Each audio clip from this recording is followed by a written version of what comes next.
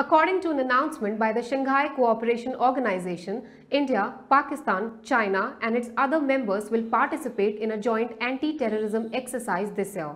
It is named Pabbi Anti-Terror 2021. The decision to hold the joint exercise was announced during the 36th meeting of the Council of the Regional Anti-Terrorist Structure held in Tashkent, Uzbekistan. The draft program of cooperation for 2022 to 2024 to counter terrorism, separatism and extremism was also approved by representatives of the SCO member states at the meeting. The Regional Anti-Terrorist Structure is a permanent organ of the Shanghai Cooperation Organization which serves to promote cooperation of member states against terrorism, separatism and extremism.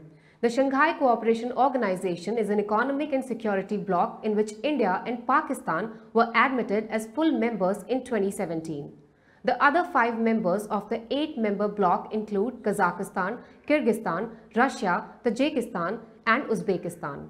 India had strongly raised the issue of cross-border terrorism from Pakistan at the Shanghai Cooperation Organization meet in November last year. The next meeting of the Council of the Regional Anti-Terrorist Structure is scheduled to be held in September in Uzbekistan.